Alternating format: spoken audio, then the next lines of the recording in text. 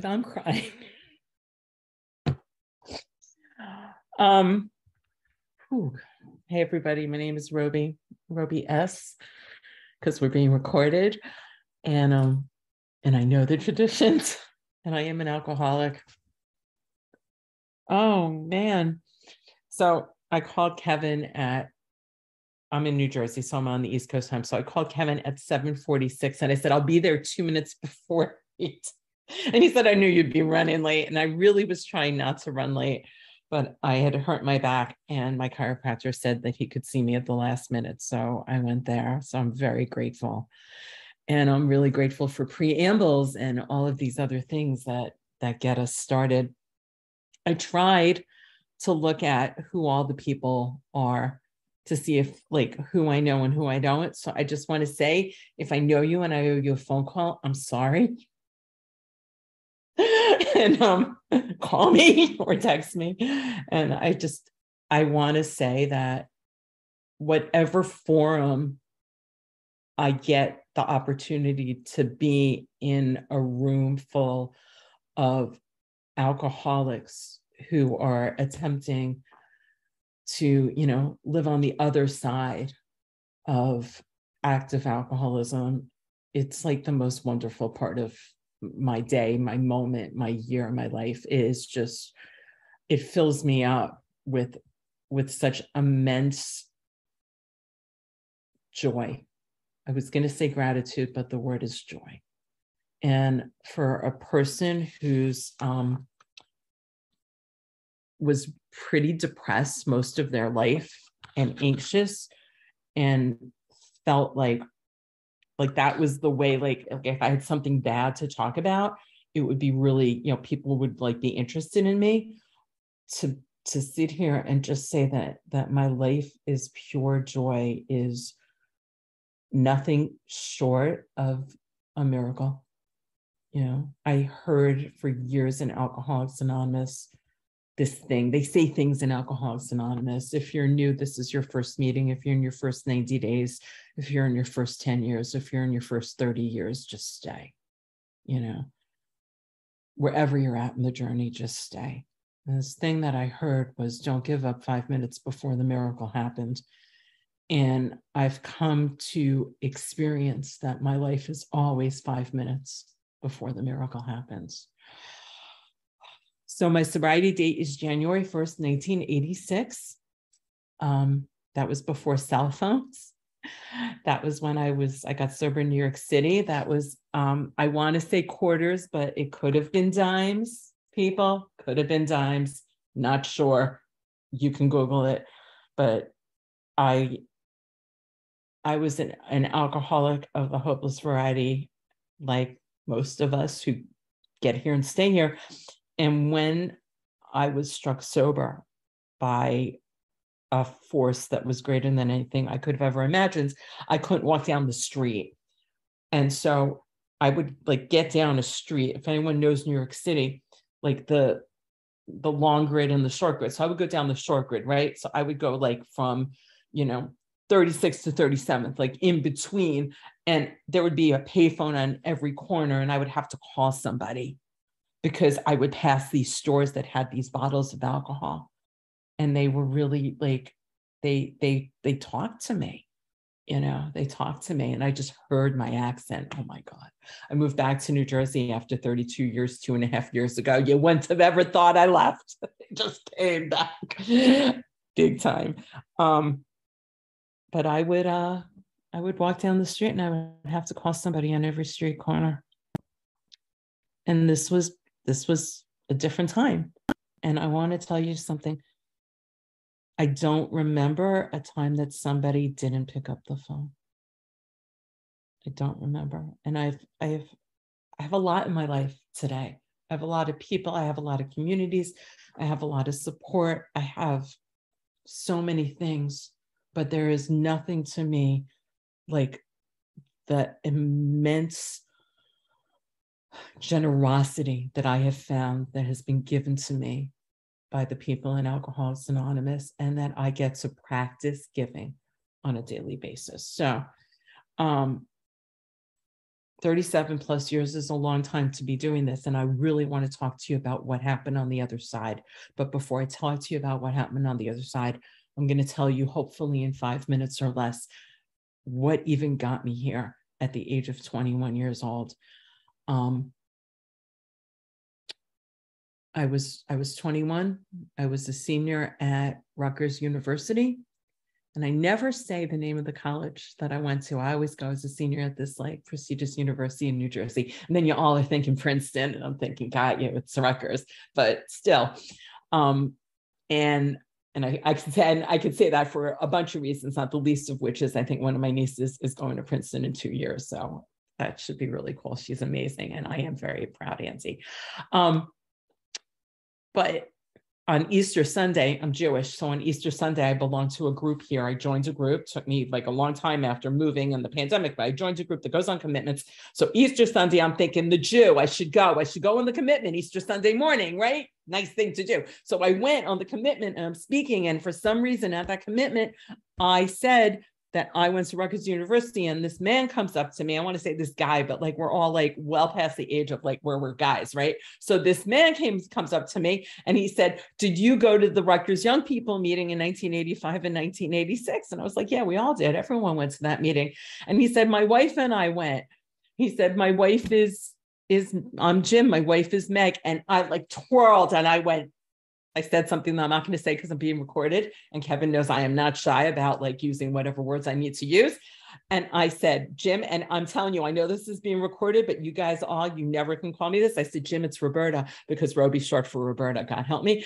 I said, "It's Roberta. Meg was my first sponsor. His wife was my first sponsor." And I hadn't seen her in 34 years since I had left New Jersey, and I've moved like all over the world. And we're getting together in a couple of weeks for coffee. And I thought, how cool is that? How cool is that? You know, and I was 21 years old, and I mean, maybe she was 23 or 24. She's just a few years older than me. And I just thought she was just like the most, like, she was like an angel in my life. And she's just the most wonderful person that ever existed. And I'm so grateful I get the chance to see her. Anyway, but before I went to the Young People's meeting in New Brunswick, you know, and before I got there, I fell into the rooms of Alcoholics Anonymous by accident because I didn't believe I was an alcoholic. In fact, the thought never crossed my mind. It never crossed my mind. So if you're here and your story isn't like anyone else's, that's okay. Your story is your story. What got you here, got you here. My first addiction goes way back. Because when I roll it back from the alcohol, from the sex, from the drugs, from the food, from the bulimia, my first addiction was fantasy. Because I wanted to be anyone other than me. I wanted to be someone else, somewhere else, doing something else every minute of every day, because being me was so unbearable. I remember thinking that when I was 4 or 5 years old. When I was 12 years old, I got this book called Notes to Myself, My Struggle to Become a Person. Seriously, I was 12 years old and I was reading a book called Notes to Myself, My Struggle to Become a Person, which I still have because I unpacked books when I moved from California to New Jersey, and I found it and it's up on my shelf and I see it and it's all like yellow and everything. And I don't remember a lot of the book, and I haven't opened it even though I unpacked it like a year ago, but there was a line in the book, and the book said, if I show you who I am, you might not like who I am. And that's all I have to give. And that was it. I couldn't let anyone know who I was because I was so afraid. I was so afraid that they wouldn't like me, that I wouldn't be enough, that I wouldn't be who they wanted or what they thought. And when I took my first alcoholic drink, at the age of 12. I was drinking from a very young age. I come from an Orthodox Jewish family.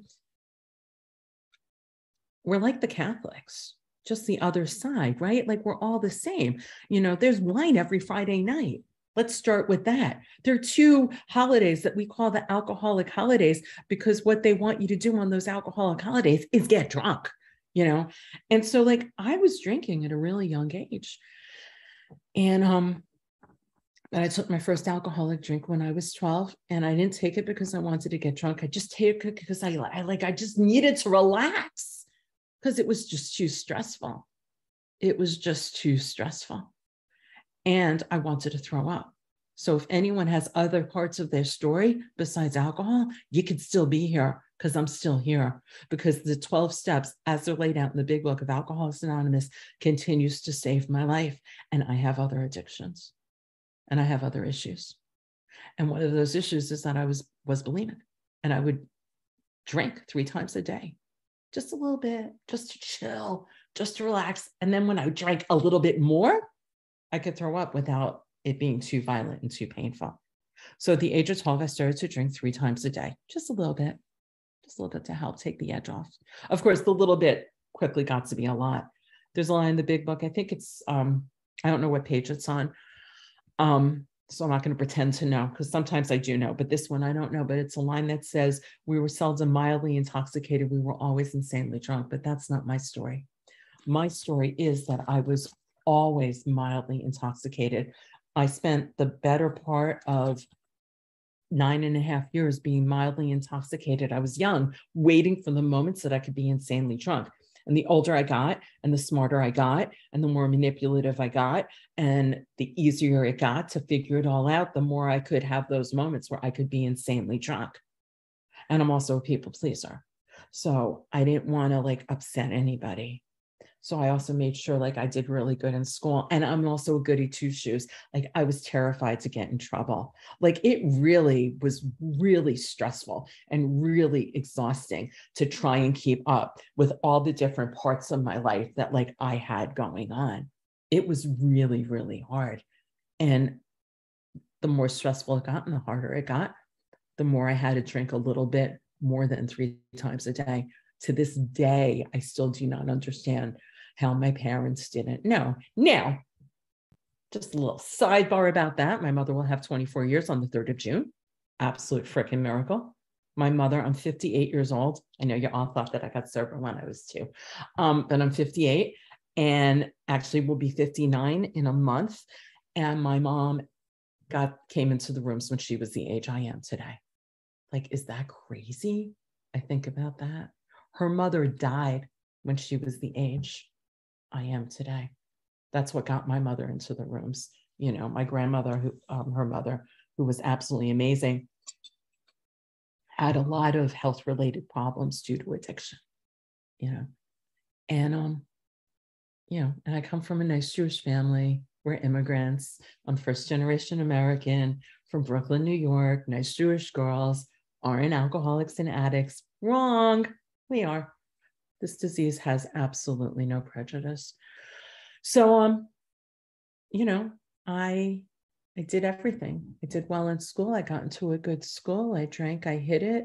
I engaged in risky behavior from a very young age. I don't know if engaging in risky behavior makes you an alcoholic, but in order for me to engage in the risky behavior, I had to drink. Like for me, it was just all attached. I remember I wrote, I call it the mother of all 4 steps. I worked the steps as laid out in a big book using a method called the Hyannis Big Book Step Study Method. I was introduced to that in my 7th year of sobriety. And I believe if I wasn't, I would have drank. And I believe I would have died. And when I got to the sex part of it, you had to write like all the names of all the people that you had had sex or flirtations. It was really long. It was like 3 big 5-subject notebooks. And one of the people, I didn't remember a lot of names, but there was this guy on the list when I was 15. And I just wrote guy at Passover Seder because my grandmother had passed away when I was 8 and we would go away for Passover. And I was really bored. My family was really like they were just, I wasn't interested. And there was another guy who was with his family and he was really bored. I guess he wasn't interested. And we went outside and we found some things that we were interested in. And one of the questions on that part that I got to, and I wrote this when I was 28 years old, it was 13 years later, was what should you have done instead? And because God was guiding my pen, the words that came out were, I should have spent time with my family. Like, wow, really? Yeah. And I think about that, you know, like that was who I was. I didn't care about anyone. I didn't care about anything. I didn't care about how you feel. And I fast forward to my day today. I woke up at 7 o'clock on a Saturday morning. I am not a morning person. Do not talk to me till I've had 2 cups of really wicked strong caffeine. Black, thank you. very strong. That's it. Then you can consider talking to me. And I have some sponsees on this call, and they've talked to me before, Kathleen. It's not that I'm mean or bitchy. I'm not. I just can't put a sentence together. I'm just not good. And I woke up at 7 o'clock this morning and I went to this fur baby rescue, AE, CATs, and DOGs. I don't like to use those names because they're like people to me, because I volunteer. I volunteer at the rescue. And I came home and my back hurt, so I laid down.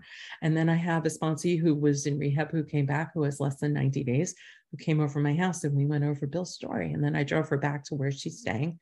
And then I passed the fur baby rescue. And since the chiropractor couldn't see me until later than what I thought I should go back and check on the kitties, because there was no one signed up for the afternoon shift. And I didn't want them to have to be alone and not have fresh food and water and clean their litter. So I went in and I took care of them. That might not mean anything to any of you, but let me tell you something. The fact that I can even think about other beings, and I happen to like animals more than I like people, even though I like people a lot. So that's saying a lot. But the fact that was what I thought about today. And I'm not telling you that because I want you to think I'm great. I'm telling you that because I want you to think that however you define the entity that we affectionately call God in the rooms of Alcoholics Anonymous, that's what's great. Because you see, I don't believe that somebody should want what I have. I believe that somebody should want what they're supposed to have. And I don't believe if I can do it, you can do it too, because I can't do anything. I believe if there is a God, if there is a spirit of the universe, if there is a divine being that can take a person who didn't give a damn about anybody, who at the end of her drinking was going home with people she didn't know on subways in New York City, whose way of trying to pay for taxis and actually not trying to pay for taxis was giving the taxi driver sexual favors. This was the early 80s. You can't do this anymore. Things changed, but in the 80s, you could do this. And I did, if there is a God who can change that person into a person who goes to her mother's house and takes out the garbage just because I love her and it's hard for her. Anything is possible, guys. Anything is possible. And if you think that's why I came in here, that's not. I came in here because I needed to breathe and it wasn't working anymore. And I stopped doing drugs pretty quickly. And I stopped binging and purging pretty quickly. And I couldn't stop drinking. And that was the moment that it was kind of like, there's a line in the book, it says it was a crushing blow. I couldn't stop. And then I knew. And I went, and this is how I really know I'm an alcoholic. 1985. So I'm playing around. My first meeting was September 5th, 1985. And I'm playing around with Alcoholics Anonymous. I'm very busy. I'm very important. I work at a restaurant in New York City. I'm going to this college in New Jersey. I'm dancing. I want to tell you, I was a stripper. They called me Raven. You already know they called me Roberta. I was a ballerina. I was dancing in New York City with one of the ballet companies. I was doing that deal. And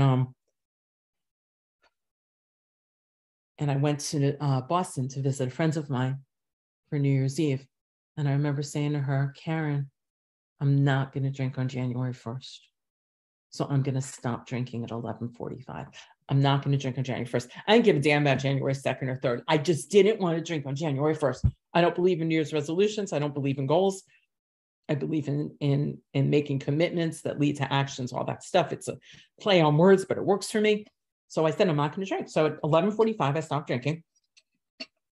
I went to a meeting the next day in Watertown, Massachusetts, which years later, when I moved to Massachusetts, became one of my home groups, which is very interesting. So I went to this meeting and that was it. I call it the Big Bang Theory.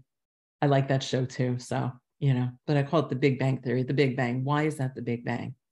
Because every single person here who has the sobriety date has experienced the Big Bang. And this is what the Big Bang is. One day I'm drinking and I can't stop.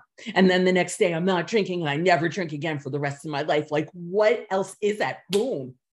But that's what that is. it was the big bang. And I was like, wow. And I didn't know that that's what had happened. But now looking back 37 plus years later, you want to know why I know I'm an alcoholic? Because if you had told me that was the last drink, I would have drank till 11:59 and I would have drank more. And only an alcoholic who was sick to the nth degree thinks that. I would have had more. I lost 14 minutes. Now, I don't really obsess about it, but those thoughts have crossed my mind like, damn, what was I thinking? You know? And what was the difference between December 31st, 1985 and January 1st, 1986? I didn't get a sponsor. People smoked at meetings. It was really great. There was a smoking side and a non-smoking side. So when I stopped smoking in 1987, I was still smoking. It was great. You still were smoking. You weren't having the enjoying part of it, right? I wasn't cleaning ashtrays. I was not drinking that coffee because I was a snob and that coffee was crap, right? Like I was, I didn't want to talk to you. I remember being in a meeting. I think I was in my second year and I was having a bad day.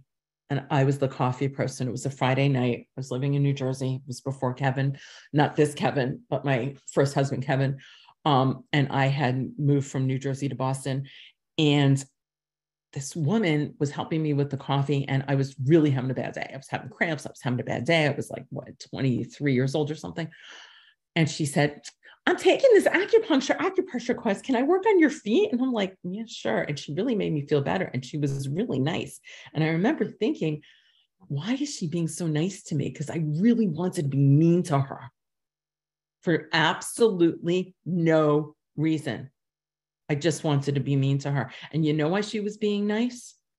Because she was God. Now, what does that mean that she was God? That means that God put on her heart to love me at that moment. That's why. I don't think she was God. I wasn't praying to her, but God to me comes in human form. I've had so many gods in my life. I sponsor about 35 of them today. They think I'm helping them. Yeah, no, not even close. Not even close. And I remember that. That was 1988. If I had stayed married to my first husband yesterday, it would have been 33 years. I remember that too. He's my best friend today. He called me up a few years ago. It was before the pandemic. He sent me a picture of us from our wedding. I was like, I was so young and cute and pretty and thin. I thought I was old and fat and ugly at like 25. And he sent me this photo. And then he said, that was one of the best days of my life. I said, seriously? He said, I didn't say the marriage. I said, just the wedding day. I was like, thanks, sweetie. Thanks. But he really is. He's one of my best friends. And I didn't think that when we were having troubles in our marriage or when we got divorced, that he would turn out to be like one of the lights of my life. You live life forward and you understand it backward. I've come to learn that. Anyway, so I got sober going to 90 meetings in 90 days, which for me translated to 3 meetings a day for 5 years because I didn't know who I was and I was anxious and scared and awkward and uncomfortable. And I also had this degree in theater and dance. So I knew how to like make that go away and make you think that I was who, whatever. And now today it's just real. It's just really who I am. And a little bit like I can, do that thing, but I can't really fake it so much anymore because I wear my heart on my sleeve. But, the place that I felt the most comfortable was being in an Alcoholics Anonymous meeting and saying who my name was.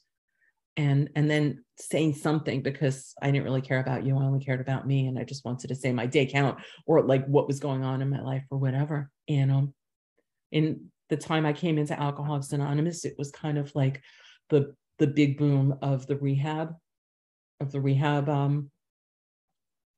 era, I guess is the word I'm looking for. It was the rehab era.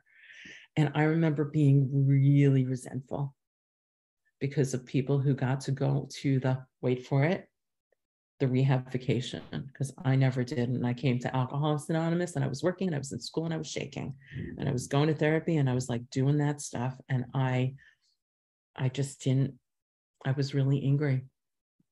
And I didn't want to be angry. So I just would pretend I wasn't. And then it would just come out sideways. And I really did whatever people told me to do.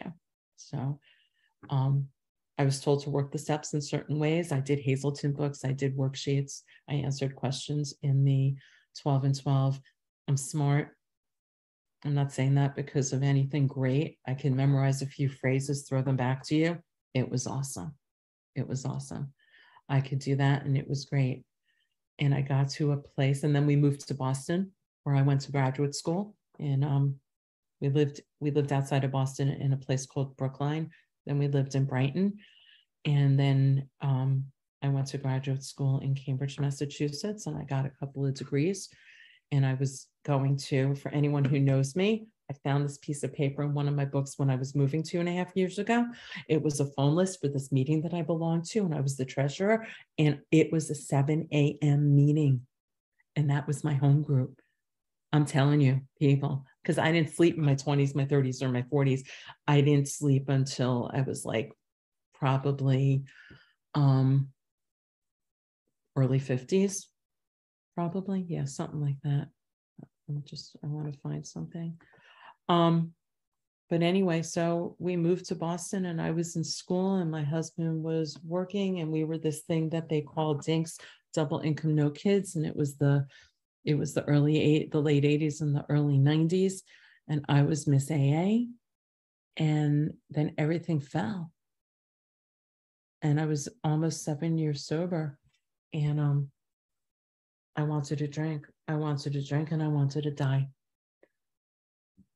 Probably over the summer, I met this woman. I sponsored her for like 10 minutes, but I met this woman, and she's literally like 18 days older than me. And she had gotten sober in January of 1986.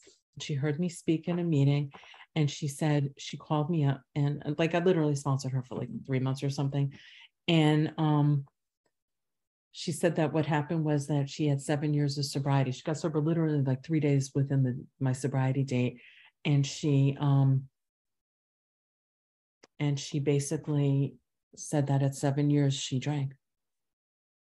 And I felt like she was telling my story that would have happened if I hadn't gone to a Big Book Step Study meeting on somewhere around September 5th, 1992, somewhere around 7 years to the day of my first meeting. God put me, I don't know how God does this. I don't know how God orchestrates the perfect moments, the perfect time, the perfect people, the perfect everything at the perfect moment. Again, life is lived forward and understood backwards. And I walked into this meeting, and this man who became somebody that became a dear friend of mine who I admired, his name was Jack the Marine. That's what we called him in Boston. He was talking about making amends to your mother. And my mother didn't know where I lived, because in 1988, I left New Jersey, and I left without a forwarding address because I couldn't handle them. Now, whether that was a good idea or a bad idea, it's what I did. It was bad advice. And because of that, I will tell you, I never give advice. I never tell anybody what to do. It ended up being okay for me. It ended up working out. It ended up having a happy ending, but it might not have. Because in 1988, there was no Google, there was no cell phone, there was no internet, and nobody could find me. My mother knew I lived in Boston. And in all fairness, my aunt knew where I was, and I did talk to her. So it wasn't like total disappearance. Like there was a little bit of like a dotted line. The line back was really hard. So I moved. So I'm in my 7th year. I kicked my husband out of the house. I was in my last year of graduate school, and I was working, and I wanted to die. And I remember calling somebody up, and people call me up and say stuff like that to me today. And I'm really grateful that I know what it feels like, because I know what to say, because it's not that I wanted to die. I just didn't want to feel it was just too hard.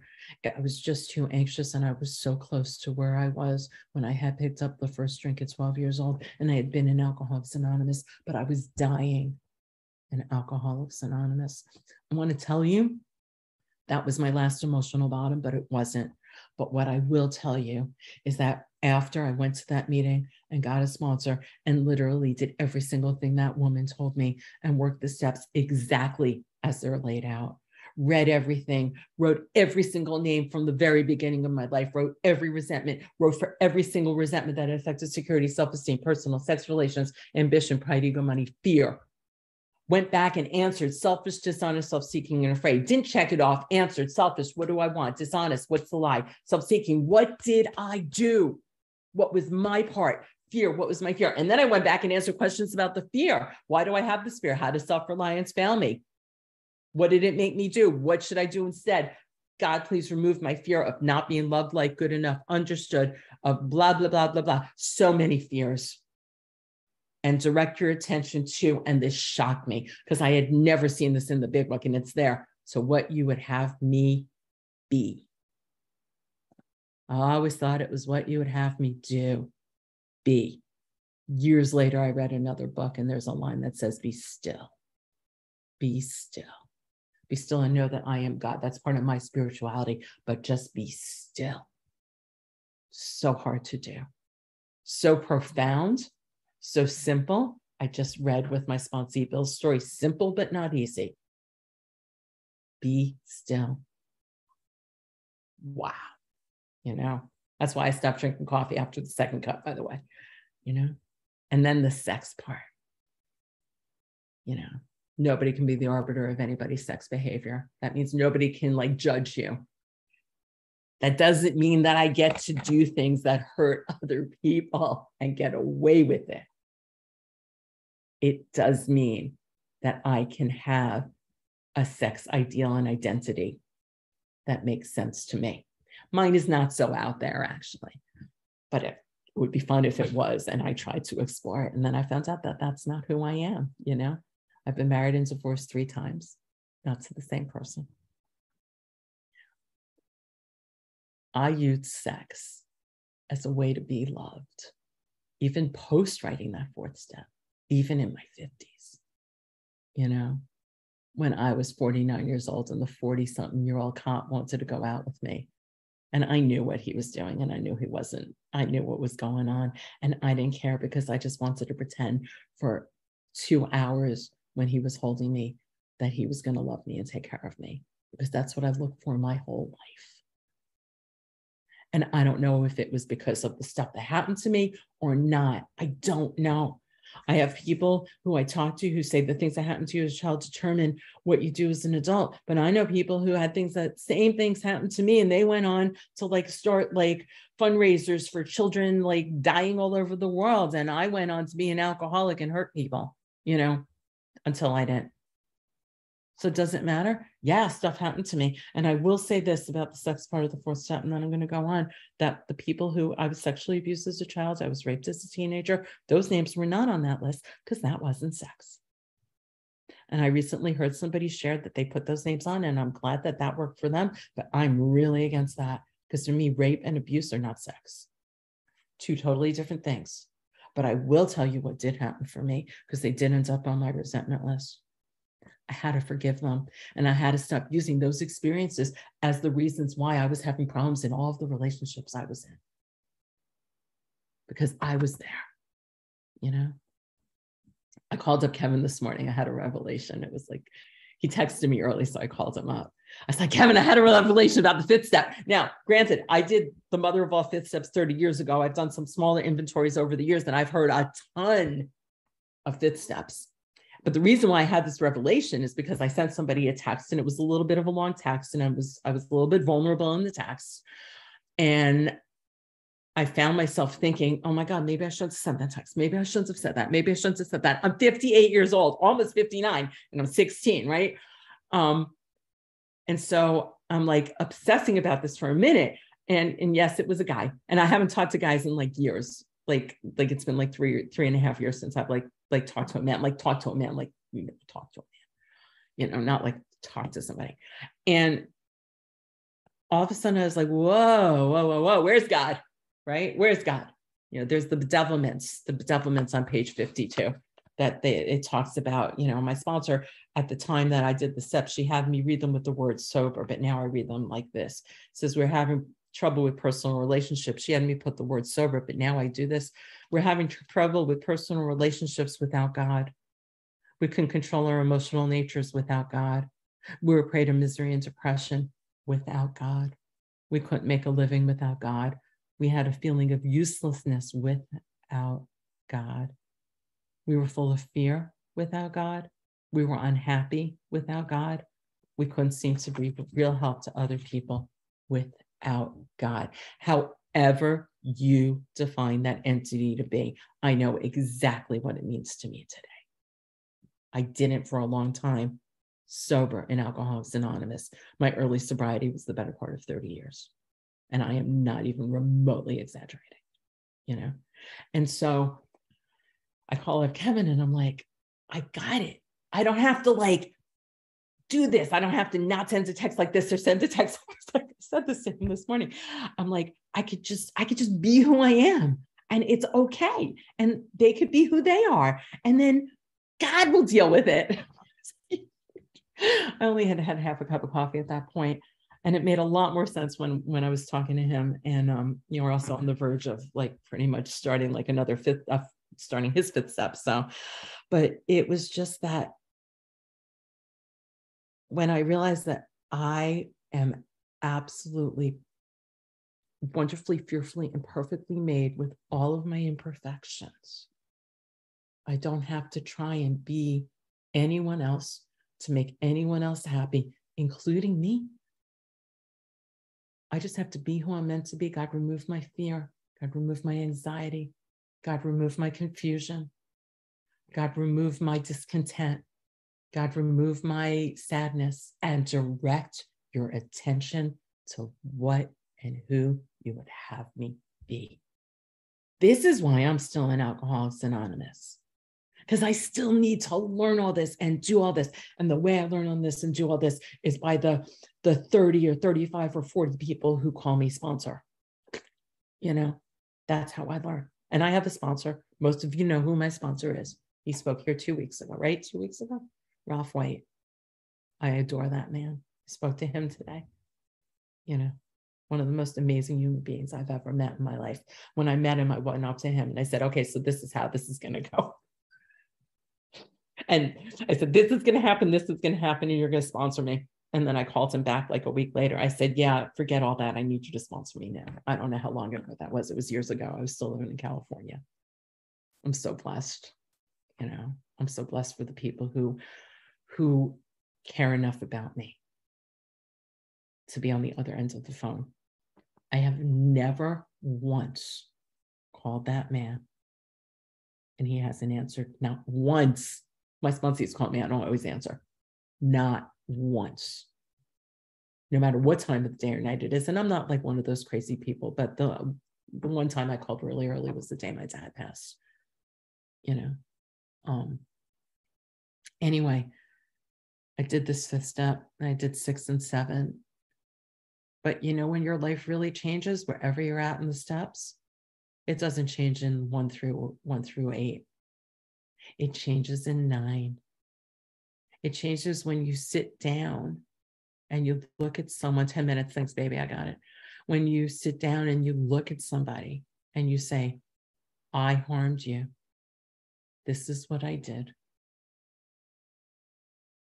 I never asked anyone to forgive me. What can I do to make it right?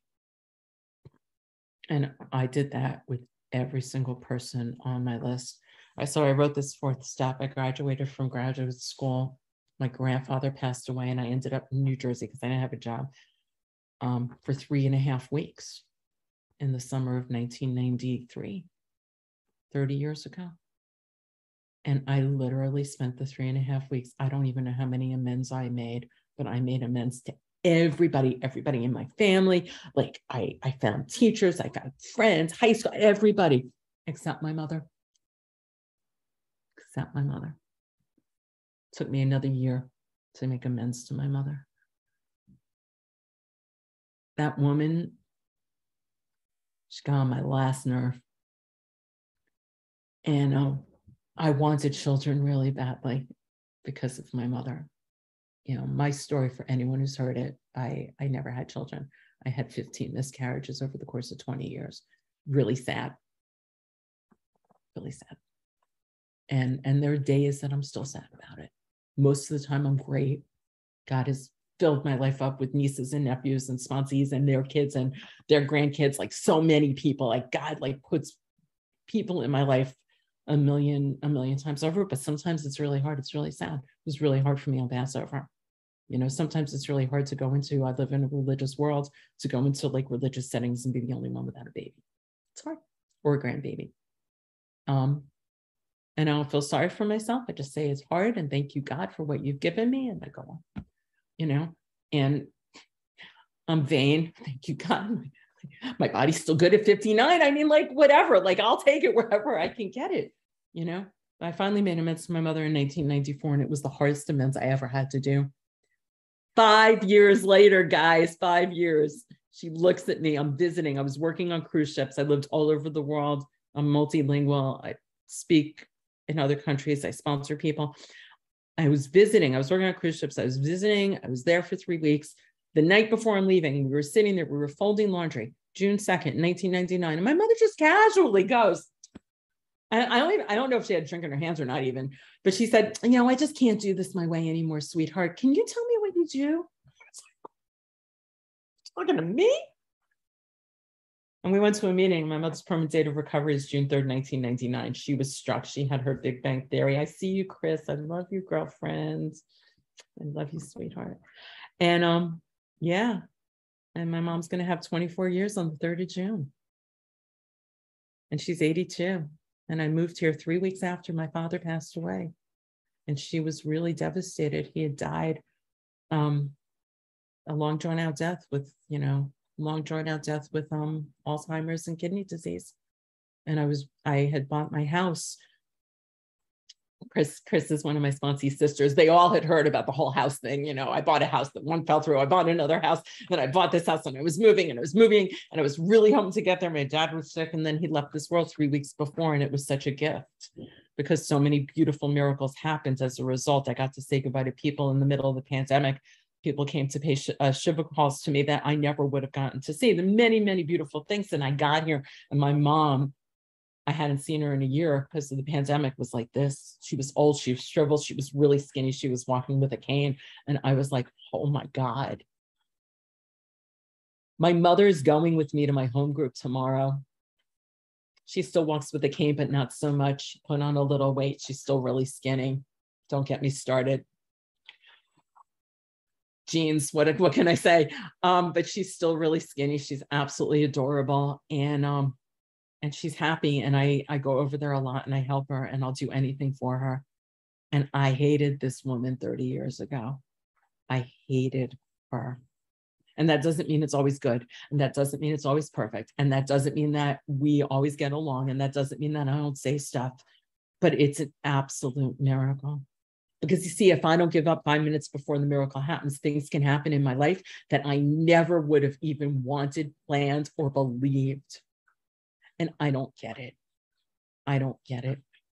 But what I do know is I'm gonna end in like a couple of minutes. I'm beginning to end now. I'm gonna start to wind down. I have like 3 minutes, so I'm gonna start to wind down. There's a line in the doctor's opinion that says they believe in themselves, and even more powerful, they believe in the power of the post-chronic alcoholics back from the gates of death.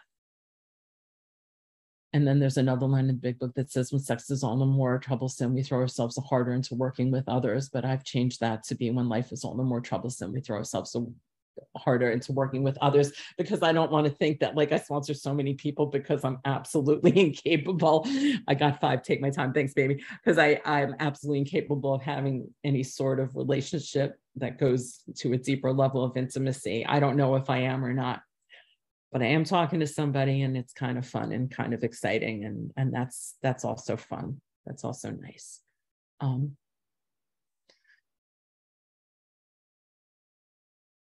I have been able to do things that I never even thought were possible or wanted to do. I've been in the same job for 8.5 years. We were all laid off. I was laid off from that job in October. And they told me that the day of separation from the company was November 8th. 2022. My father had passed away November 8th, 2020. And the minute they said November 8th, I knew that I wasn't losing my job. And in fact, I interviewed for and got a different position, a higher position, a better job, a better pay. Go figure. That was my dad. I was married to my second husband for, I think, 8 or 9 years. He was the love of my life, really difficult relationship. We split up and then he came back into my life. and he was really sick, but he wasn't like cancer sick. He was just like confused sick. He had like early onset dementia. He was 60. He turned 61. I took care of him for the last year of his life, and he unexpectedly passed away. I got that phone call. Robi, we're sorry. I'll never forget that phone call. 10:40 a.m., August 2nd, 2016. I thought I was going to die at that moment. When I had my last miscarriage in 2009, I was done with God. And when Alex left this world in 2016, I couldn't hold on to God hard enough or close enough. And 8 or 9 or 10 people that I sponsored in the area came and sat with me with his body while we figured out the details. I somehow ended up getting a mortgage and buying a house. It still absolutely amazes me.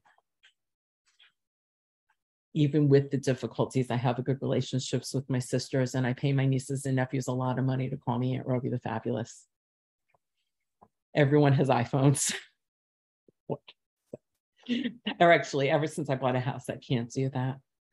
And I don't try and do anything but live my life forward. And I have other things in my life besides Alcoholics Anonymous. I do a conversational Hebrew class. I'm in a writing group. I'm really involved with my job. I'm really involved with my mother and her life. I sometimes don't understand. I looked into a graduate program the other day. I actually don't know who I think I am or how all of this stuff is going to work out, but I just kind of follow my heart and follow my instincts and trust that power that I call God. I have a tattooed on my back in Hebrew. I have to hide it because I come from a religious world, but I have the word ruach tattooed on my back, and ruach means wind and ruach means spirit, because you can't see the wind, but it's really wicked powerful. I'm going to end with this. I'm going to end with reading one of my favorite paragraphs in the Big Book of Alcoholics Anonymous that I read at a lot of meetings, and I read it because it's one of my favorite, and I read it because it's true. I read it because it's true. It's from the story, He Who Loses His Life, in the 3rd edition on page 542, and it says, for me, AA is a synthesis of all the philosophy I've ever read, all of the positive good philosophy, all of it based on love. I've seen there is only one law, the law of love, and there are only 2 sins. The first is to interfere with the growth of another human being, and the second is to interfere with one's own growth. Never in my life to this day, nor do I believe ever moving forward will I ever find the love and acceptance that I continue to find in the rooms of Alcoholics Anonymous. And the only thing that's ever asked of me is to give it back. And I am so grateful that God has healed me to the point in my life where I have the capacity to truly, truly, truly love. Thank you very much.